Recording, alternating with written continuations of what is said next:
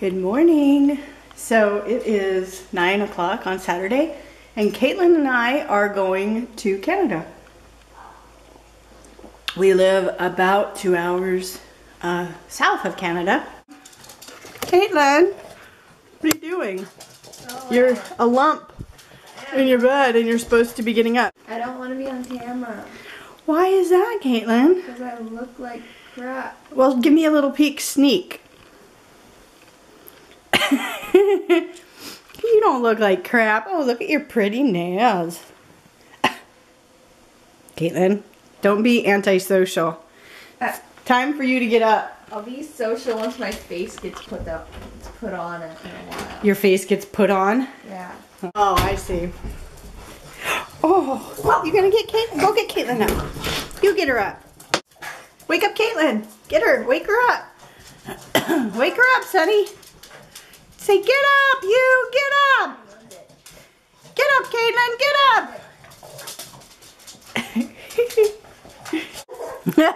Did he get you? You found her. You found her, Sonny. Yay. Good job. Good job. You did it. You did it. Okay, so makeup is on. I'm not wearing my glasses, so if I look weird. I did something different with my lips. I went with kind of a nude lip. And I've tried to like film without doing my glasses, but I don't know if it's from wearing glasses all the time, but I get this puffiness like right in here. It's been raining for so long, so it's kind of crazy outside, and it is still kind of raining. Kaitlyn wears just light makeup. Remember to blend around the hairline and under your chin really well. You know what helps me is if after I've put on my foundation, I take my mirror and I go outside in the natural light and I look around, and because the natural light is different than in the bathroom, it's a little shadowy. So if I'm worried about that, or if I'm having an issue with my foundation, a lot of times that helps. So I'm not saying you need to rub off your foundation. I'm not saying it doesn't look perfect. Kaitlyn gets this. No, it's okay. Let me see. Turn your face. Maybe somebody would have an answer. She gets this redness here, and it's not rosacea. And we've gone to the dermatologist, and they gave her some medicine for it, but we've done this amylactin, and I mean, she's tried all of the like prescription face creams and stuff, and it's not a breakout. It's just like a red discoloration, and it's dry. So if you guys know of anything that maybe you've used or that would help, that would be great, because we've been looking. So get your hair dried, and I would like to eat breakfast and go here in a little bit. Okay? So we are taking the new truck with us to Canada. I started it! And Kaitlyn started it. Yay! So I bought this necklace at Forever 21. Isn't it pretty? Or no, Claire's. And I got the matching earrings. So since the necklace is so big, I go with the smaller earrings. And this is Kaitlyn's scarf, but I like the color. And in my shirt, it has, I don't know if it picks it up very good, but it has all sorts of colors. It's really frilly. Stop, Sonny. What are you doing? Sonny, go lay down.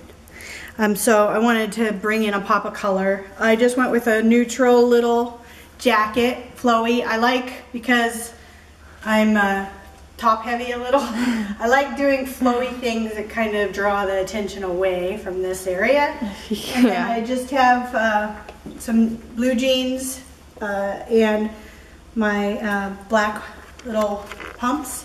Oh, and then this is Kaitlyn's headband that I bought for her at Claire's, but I like it. Usually I can't wear these types of headbands, but this one stays in place and it doesn't give me a headache, and I get headaches pretty easy. So that's my outfit of the day. Getting out of the house is like a miracle.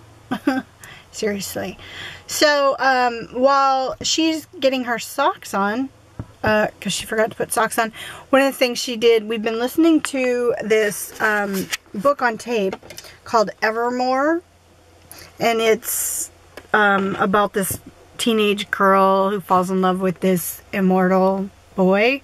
I try and listen to like the teen books and the ones that my daughter wants to read on CD, or try to read them before she does, so I can see if they're racy. Sometimes they get pretty bad in those books, and they're rated for teens. So that one's pretty good so far. I mean, they talk a little bit about sex, and a couple times there's some swear words, but overall it's better than a lot of the books that I've heard. And in this new truck, it does not have a CD player. It has, you know, everything is made to connect Bluetooth and USB and all of that. So we couldn't listen to the CD. So Kaitlyn came up with an idea and decided to bring my laptop so she could hook it up, and the truck has Wi-Fi. So we're gonna listen to the book on the laptop. I thought that was very ingenious. I wanted to kind of show you a little bit of this truck. It is so cool inside. It's a mess right now. My husband has some of his work stuff. This is actually his office. He works out of this, and so it's been a real blessing. Here's the dash. It has like voice recognition. It has Bluetooth. It has what's called Uconnect, so it's a hotspot. It has heated seats, so my butt's warm. And it has a heated steering wheel, which is really cool. This center console, there's some garbage in here, but it has, this is for you to actually run like a laptop in here. It has a USB. It'll take an SD card, so if you put music on an SD card, auxiliary connections, you can put I think probably video over on this big screen. And then it also has this big storage. They thought of so many neat things with their storage capacity. It has another 12-volt connection, and it has a power plug-in, so when you have your laptop in here for work, you can charge it. It has AC, has all of this screen stuff. It has 4-wheel drive. The seats fold up in the back, but it's the 4-door version, so it's got a lot of room in here. We bought these mats that cover the floor. And then what's neat is on the floor it has these storage compartments that you can put like ice in there, and it's like a little cooler. It's the 2013 Dodge Sport, I think 1500, and they've really figured out all of the like technical stuff, adding all the Bluetooth. It's got Sirius for free for like a year. It connects to your phone, and there's speakers all around. It's got the Alpine sound system. You can do traffic and weather on here. Navigation. So I can do full navigation. Okay, can we go though? Yeah, I think so. I'm just waiting for it to work. Ah, I did it. Ah. Hey. So, we actually are in Canada now, and we forgot to take video. We went to Harrison Hot Springs and we did a little shopping, and we were going to take video, but it was pouring down rain, so we actually turned right back around. We did a little shopping. We went to the Harrison Hot Springs Resort, drove around the lake a little bit. Kaitlyn doesn't like the food here very much. We bought some candy, some chocolate, and she didn't like how it tasted. She wanted to go back to America to eat dinner. So we're right now at the border. I'll show you. We are waiting in border traffic to go through customs to get the sign right there, to get back into the U.S. So there you go.